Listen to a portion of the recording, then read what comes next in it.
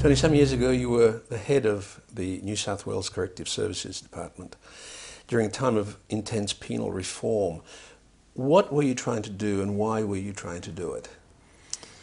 Well, as to what one was trying to do was first and foremost to render a little bit more civilised the way in which people were detained in those institutions. It seemed, even in a society that materially had progressed as much as Australia had, that the practices, including assaults upon prisoners, unnecessary aggravation of their feelings and so on, that all of this was almost as though it had been handed down directly from the early convict days of this society. So the first and foremost, I didn't see the major goal as reformation, unlike most other people, and indeed those who attributed it falsely to me. It was really to try and make sure that in the course of exercising punishment, which is the only honest way to describe it, people came out the back door of these institutions no worse than when they went in the front door. And along with that, try and help people to acquire some habits like work, try and sort out some of their personal problems, if possible, with professional staff and so on. But I would say the overriding aim was to be civilised. That's still at odds today in society, pretty largely anyway, it seems. Do you think that things have improved in that regard? Things improved greatly for a couple of years because World War III broke out over this attempt to try and achieve that more civilised state of affairs, constant industrial turmoil and so on. But so telling had been the official inquiry called the Royal Commission that had preceded the appointment of an unlikely chief screw like me, that for a while people just thought, well, let's hope this is going to bring about some changes that will be of benefit to those concerned. But after a while, the imagery, the expectations that people had of punishment, I suppose the fear about some of the crimes that put people behind bars, really raised the temperature enormously, and it was a perilous undertaking reforming the prison system. But yes, I could show you 200 recommendations of the Royal Commission that were partially or fully implemented in the space of 3 years. But of course that was what triggered all the problems. We actually were doing things. So my answer would be, it's one of those situations in the world where it's 2 steps forward, 1 step back. I can see that some of the things that produced enormous tension, like for example implementing a recommendation that people be kept out of cells till 9 o'clock at night, so with a lot of installation of lighting and security measures and so on, that all paled into insignificance with the reaction of people, well, they're getting it better than pensioners. That's a very frequent way of describing the situation. And the resistance and reaction of the staff at that time just made some of those developments, and as I say, there are 200 of them, but they affected families, the opportunity for the first time in our state for a prisoner to hold a child during a visit, to embrace a partner, open correspondence between those who are in there and the most important people in their lives, improvement in the fitness and ability of guards to do their job. There was never any equivocation about the fact it was jail, and I had to face prisoners en masse at times and tell them that. The one thing I can't change is you're in here, but we can make it as civilised as we possibly can. I'm curious as to what you learned about these men, particularly the men. Well, I'd had the advantage in the first year after I graduated from university in subjects, psychology, social work and so on, of my first appointment for a year being at Long Bay Jail in Sydney, at the time one of the very few institutions of that kind that existed. But as I remember riding out in the tram, so that certainly dates me, to the jail for my first day, I wondered what awaited me inside. And within a few days, what I realised was that here I was mixing with a cross-section of basically working background people, not all that unlike my relatives and people I knew. Going to work was never a natural kind of experience to go through those gates and into a world where people were so restricted. But as far as my interpersonal contacts with those who were incarcerated, it was one of just beginning to a minor degree to think, well, is there something pretty skewed about a system that fills a place like this with people from the same background? Did you see anything that you could describe as a systemic or a thematic issue about those people that were incarcerated that you met? You Yes. said that it seemed so similar to people outside. So what was it that made them slightly different? Was it just they got caught doing something, or? Well, I was introduced to a few forms of behaviour and tastes that were not part of my upbringing, so it was a very learning kind of experience. As to themes, well, yes, there was a hunger amongst the people that I interacted with to converse in the way that we're conversing at this moment, for an indulgence of the most natural kind of behaviour. There was that communality of background, which at that stage I was still rather restricted, I must say, in my critique or criticism of the social institutions that might be implicated. But the other thing was to encounter some people at least who were really keen to make this a profitable experience for themselves. In other words, put their heads into books and learn something. But I think one of the most important things I picked up was the sort of notion that it seems rather helpful, particularly since I went on to become a parole officer and I started encountering the same people outside of the jail, to build up some sense of investment in themselves. I could see great merit in the very early establishment of a working relationship with the prisoners, the cultivation of the encouragement of aspirations for the future, and then the partaking of opportunities, whether they were of an academic nature or otherwise, to prepare a path to something better than this. Now that was all, look, I've got to describe myself as being an innocent actually at that stage. I'm talking about somebody 22 years of age and learning rapidly about these things. But the other thing I learnt, and which would be extremely important for those caught in difficult situations and those who work with them, was that humour was never very distant from where we were. The number of times in which everyone sort of dropped their guard and had a good laugh at something that was happening. Well, there were numerous occasions like that. And that openness to humour, I think, is an extremely important thing for everyone concerned. One of the things I'm curious about is whether you found that we hear a lot about hierarchy amongst offenders in jails, Yeah. and role modelling and following examples set.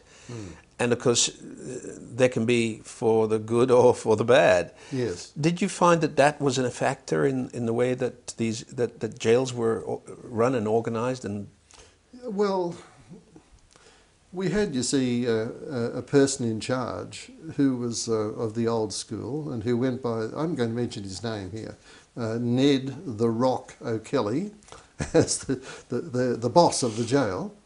And on first encounter, one thought, well, here's a man who's been hardened by a lifetime of working in this institution. But he turned out to be a pretty decent fellow. And among the odd situations that arose, from his point of view, there were occasional appeals to him from partners of prisoners who often seemed, I began to notice a pattern that for the first several months of a sentence, there was, if anything, a kind of increased attachment. I'm going to say woman, although of course the range of partners was beyond that, but at that time that was what I would have encountered and had presented to me. Here was a lady who changed from that disposition of being extremely loving and supportive of her poor husband who was in jail to I've got these kids, and I remember the phrase today, how many years later, 50 more years later, he put these weights around my neck, by which he meant her children, and I'm falling over with the pressure of it all, and he's in here.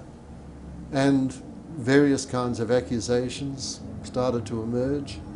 Now, Ned the Rock O'Kelly said, for the first time, Tony, we're going to have a non-custodial officer supervising a visit and you can use my room.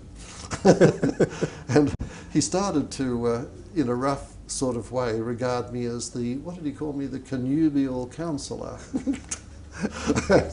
to deal with these matters. And then it stretched a bit to a gentleman with whom I became very closely involved because he was on parole later.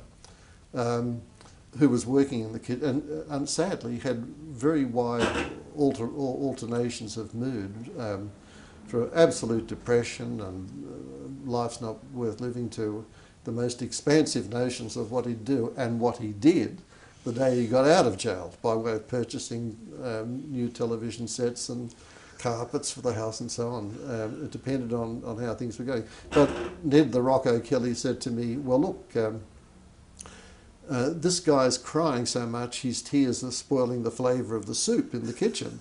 You must take him over and do something about it. So that was the kind of exposure. But there were rumours at that time, which as far as I'm concerned were later confirmed for me, not so much of the American model of, well, there were certainly people who were tough and you wouldn't cross their path, and there were certainly things that happened in jails, maximum security jails, that would make you think twice about going to the shower because of the assaults, sexual, physical assaults, and so on. All of that happened, but I wasn't aware of it being as hierarchical in its nature. Just there were some toughs who did what they wanted to do and didn't think twice about it.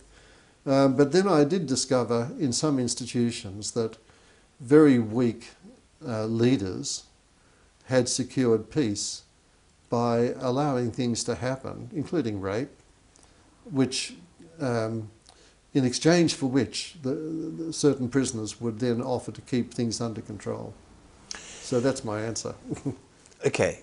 These experiences have obviously formed a backdrop for a lot of the work that you've done in your career, which has been highly acclaimed. But I wonder if we can talk a little bit about your own background and your own family, and when you were growing up, to what extent, what did you learn from your father? What are some of the things that you learned from your father? Well, I'd like to preface it by saying that I'm here talking with you as a person in his 70s. And in retrospect, I see my life as being quite divided into two phases. The phase I was describing, I could be horrified and saddened, but I was far less inclined to see the contribution that the way society is organised as helping to bring those things about. Actually, the most crucial year in my life in terms of forming my views was really about, well, I'll say 1970. I had a class at one of the universities, Sydney University, where I spent a couple of years teaching at that time.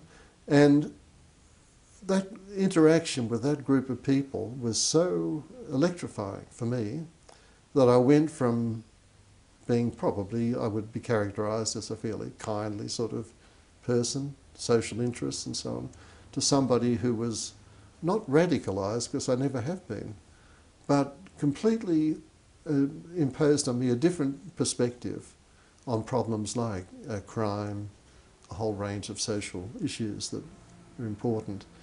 So if I go back to the beginning, I was raised in a fairly large family, six children. I got on quite well with every member of that household, my parents. But in fact, probably I wasn't... I developed a great sense of independence at a very early age. Such things as I undertook, I made the decisions myself, educationally. In fact, on the day I graduated for the first time, my family members said to me, my parents said to me, "We don't understand what it is, but good on you." So to go from a family of people who were primarily, at that stage, involved in car repairs and so on, the one thing I got, major thing I got, was we're in this world to work. They're all very hard workers. And I celebrated quite recently the birthday of an elder brother who was beginning to rave on about things I'd been involved in. I said, forget it. The energy I brought to those things I acquired from you and my father. So emotionally, I don't know that... I actually had a stronger emotional attachment to a favourite aunt and uncle whom I adored. And if they said something, it had to be right. And who were they? Simply living people, not very materialistic, putting great store by their relations with people and their children and so on. So, okay, things went along that way. And then in 1970, I also had a few other people I could describe as mentors. One of them was the male supervisor I had as a social work student, a man called Frank Hayes, now deceased. And I was so taken by the work he was doing, to be honest, I thought of it as manly. I thought of it as a branch of social work where there was a degree of ruggedness, and you would interview people not in such circumstances as we're sitting talking to one another today, but up a ladder, on a roof, in a field, and to try and translate what one had learned at university into forms that suited that circumstance. I took an enormous lead from Frank, who, to my way of thinking, was a good father, good in the degree of attention he gave to his children, a good husband, and big-hearted, but as an ex-serviceman, had a sort of, maybe I've expanded on this and I hope to get a chance to say something about that, but a manly way, interact in a very manly way with people. He wasn't fearful. That was also part of what impressed me. And he was scholarly. So he had a lot of different qualities. I mean, this is what I was going to ask you about. What were some of the things that, for example, your aunt and uncle, if you could identify why they were mentors and why you thought so highly of them? They were a wonderful team. And in some respects, Eileen anticipated ideas which are now in great currency. She took the view that, she had a brain. She wasn't going to be too aggressive about things, although she could be, if somebody was trying to take her down. Or I remember incidents like in shops and so on where people were either disrespectful or cheating, and she stopped them on the spot. but she combined those qualities of being thoughtful, free, with a lovingness that impressed me enormously. And I think for most of the remainder of my life, I've put her and what she symbolised by way of her version of femininity on the pedestal. Can you, bearing in mind that you've had such a wonderful range of experiences with human beings, are you able to articulate what toughness, what male toughness might be? Well, again, obviously various meanings of it, but I mean, how would, you used the word rugged, for example. Yes. Well, you see, again, I have to acknowledge that I was in some ways unthinking about it in the earlier stages of my life. I attended Christian schools. That was the wish of my parents. I've sent my own children to public schools, so better say that, and it's true. But the ruggedness took the form of being good at sport, and I was. I was a state-level athlete, footballer. I played for university on a few occasions. All of that, and being unafraid, copping physical injuries, all of that was part of it, and I went comfortably with that. Perhaps I even saw virtue in it. And later, it began, the notion of being a man started to take on other dimensions. Now, I think, like men of my age, some of that was, being educated by women who were seeking a obviously more expansive role, more leadership role and so on, and we used the shorthand feminism, but that was certainly happening. And like other people of my generation, I think I was inducted into thinking differently. But at the same time, as I started to think more about what social justice entailed and the opportunities that should be afforded to everybody to be what they were destined to be, not what they were destined to be, what they could be, I started to become less bossy as part of masculinity, although reserving for certain occasions, particularly in the prisons, the right to do so, to put more store by the equality of the sexes. Absolutely, yes, that's all been part of it, with occasional failings. To feel good about supporting a range of people, children, adult women, girls, to be ambitious. I have a granddaughter at the moment who, if anyone's my boss, she is, because I idolise her. But I do all I can to support her in her ambitions. Now, is that making sense to you? Yes, I mean, what I'm getting from this is that there is a complexity to this notion of manhood. It's not a simplistic thing of being one thing or the other. It's being all of those things, being rugged on the one hand, sensitive on the other, thinking as well as doing. Yes, and remembering that there are occasions when you have to stick your neck out, and one thinks of that as being linked to the more traditional notions of being a man. I mean, we take the prisons. On one occasion I had to go alone into a yard with several hundred people who were in a, you could say, riotous frame of mind. And I decided that the choice was between using some sort of force or going and saying, what the hell's all this about? And we'll all sit down while we talk. I didn't know whether I'd be done over. Another occasion, nobody else was willing to do it, but I had to go into a cell block where women were threatening to set fire to themselves and spend a whole night talking them out of it, believing that at any moment we could all go up in smoke. But all of that is part of my concept, that a man should be willing and able to do that. But who's to say women wouldn't do it equally well? I don't know. Of course. Courage and belief in your own beliefs.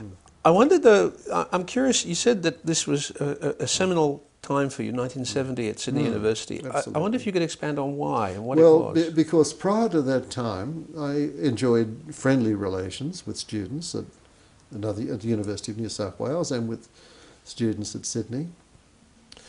But a lot of my teaching was coming out of books. And I just happened to strike a grouping of people who would follow every presentation with a field exercise of their own design to put to the test whether that was nonsense or not. Now, I could entertain you with some of the things they did, but not on the entertainment scale, but here we were talking about abortion as a social issue. And one of the students went from the classroom to interview a woman who that day was having an abortion, came back and played the tape in the classroom. Here was another occasion where we were discussing the manufacture of news, and the guy said, I'm going down to do a shift at the ABC, listen to the news at lunchtime on Sunday, and you will hear that an academic at Sydney University has said this, this, this and this. The whole year was devoted to I could no longer...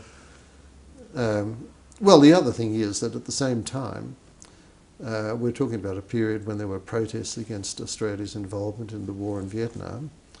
Now, I found great discomfort, as I said to a visiting American scholar, in sitting under the North Vietnamese flag while they talked about this.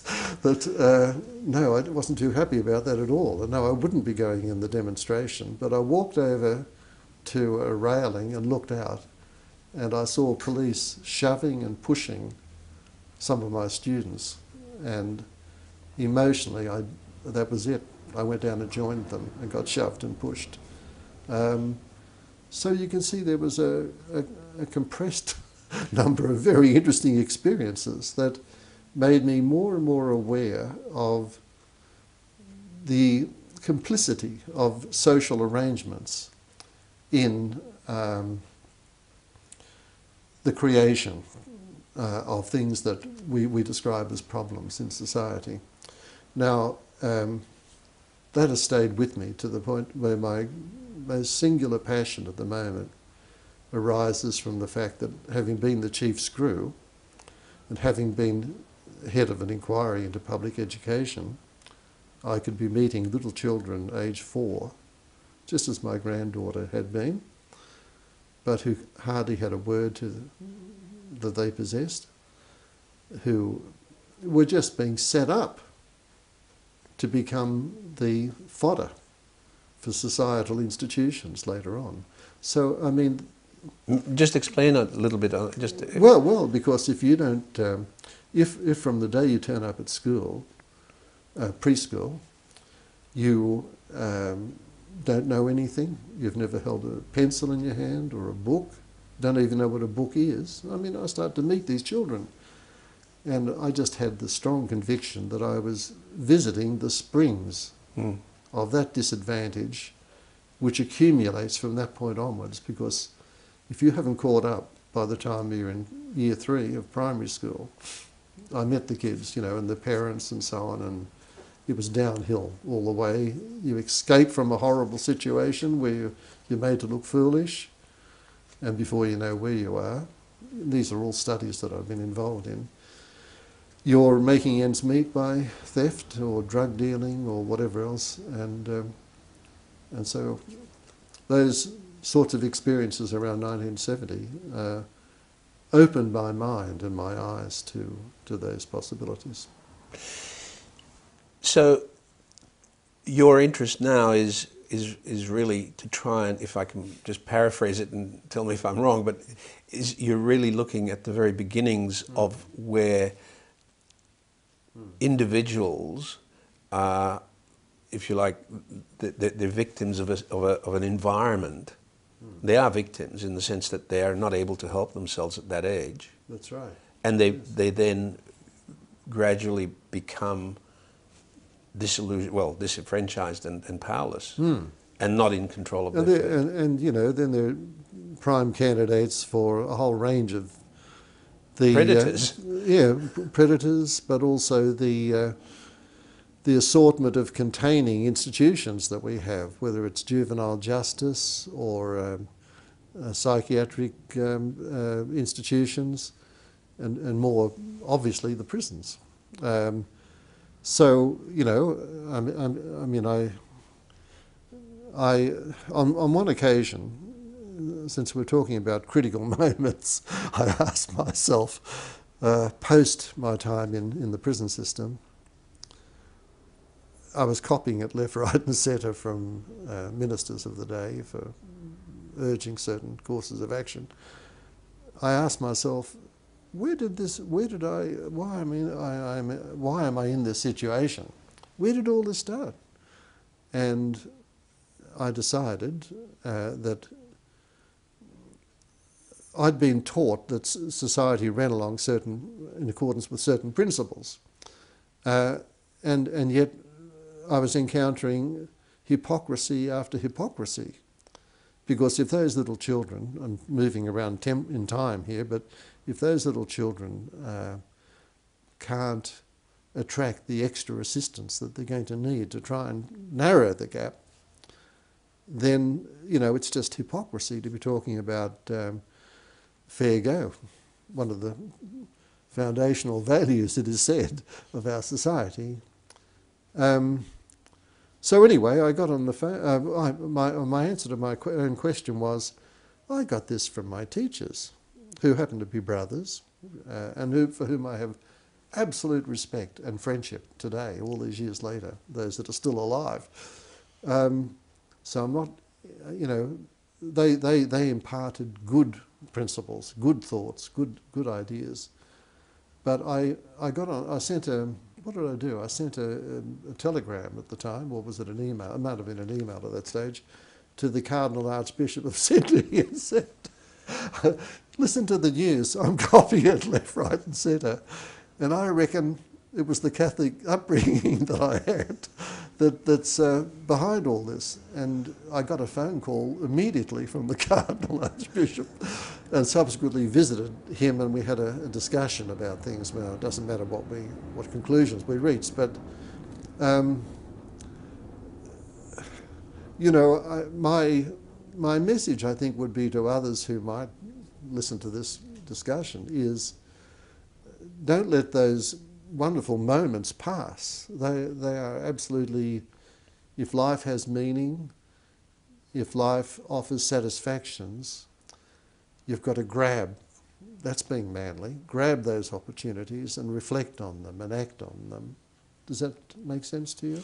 It does, and what you're talking about, the basic set of values that you learned from the brothers at school, you were talking about the school, but you were talking about the values, not the lessons. I mean, they were really, it was the values that were as important. Yeah, it was. I think the people who have been most influential in at least eliciting the best things I can do, there are plenty of shortcomings, are people who possibly wouldn't be in the alpha category on the intelligence scale, but are just good, decent human beings. Although, I might just check myself there, because as far as Frank Hayes was concerned, and he might still be remembered by some of the people who will see this, he reckoned you should be able, as a professional person, you could combine good values with constantly tuning up your brain. And Frank set an excellent example in that respect, always keeping abreast of journals and so on, and yet labouring in the field that he did with great intensity. I'd like to just go back to talk about your family again a little bit. Mm-hmm. I'm particularly interested in because as a father, and now as a grandfather, but more especially as a father, how have you, because the children are grown up, but most of the parenting is over. Yes. How did you approach parenting? What were the things that you kind of used as a yardstick for how you stood as an example to your children? Well, I subscribed to the view that even at that stage, which was pretty early, looking back at it from the vantage point of being in my 70s, of providing a pretty reasonably strong set of expectations with respect to their schooling, with respect to behaviour. My failings in that regard were probably the busyness with which I engaged in all these different jobs I've had. If I look back now, I should have devoted even more time, but it wasn't too bad. I mean, plenty of outings, reading of books, and so on. I just think, on balance, it would have been even better if I'd given more time. I don't know whether I'm answering your question. Well, you partly, but seeing that we've just been talking about the importance of values that you learned, I was wondering whether did you make a conscious effort to convey values, or did that happen sort of, you feel, automatically? Yeah, I think it happened automatically. By the way you behaved, as an example? Yes. I think. Well, I mean, how do you impart values? At one level, you can talk about things. The other level, you can try and act it out. And insofar as I, for example, acquired very strong, some would say, addictive devotion to work, that I don't remember ever having had a conversation with my father or my other family members about it. It was just, that's how it's done, mate. You go and do it. And we would work at the weekend, for example, one day every weekend. For a number of years, I would work with my father on a particular project, which we don't need to go into, but it had to do with cars and so on. I would work with my brother, who had established a business to go and get deliveries and so on. That I think in the same way, my offspring would have seen a concern, which they both have now, for fairness, compassion. These things, I think, were displayed before them. A little bit about your relationship. It's a bit embarrassing talking about I know, because you don't want to make out you're holier than holy, and I don't want to create that impression for me. No, we'll find something to break that down. But in the meantime, just to finish on these relationships, the question of relationships with women, mother, wife, daughter. How would you characterise? I would have characterised the earlier stage as an implicit superiority of power. To be honest, that's what you mean theirs? Up. No, mine. Oh, yours. Well, an assumption. I mean, in other words, that which is so radically altered, I hope, in society in later decades. No, I think at the beginning, but progressively, I think I've reached a point where I more than regard women and men as being equal. I do think I put women on a pedestal now. Which you didn't before. No, I didn't. I would have been at least slightly, well, not even necessarily slightly the other way, but now I see the attentiveness, the empathetic skills of most women, regardless of whether they'd ever use that word or not, but, you know, being able to read other people's feelings and emotions, combined with the obvious evidence that they're in no way deficient intellectually. One of the things I've done in recent years is go around awarding prizes at the end of year in schools. I still get some of those invitations, and I occasionally would like to see a male come up and get one. But the old division between subjects that boys and men need to know on the science side, no, it's all maths, it's all finished, isn't it? So I think, you know, you don't stop and think about it consciously, but I think, if anything, I'd be going in the other direction now. Were you able to give any fatherly advice to your daughter as she was going through her teens? There were lots of conversations.